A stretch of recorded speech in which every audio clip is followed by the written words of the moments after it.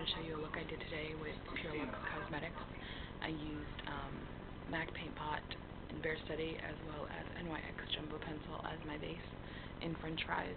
And then I put on the Pure Luxe Cosmetics color Turquoise Aura, applied it wet with mixing medium on this side, and then on the inner corner I did Floating Feathers.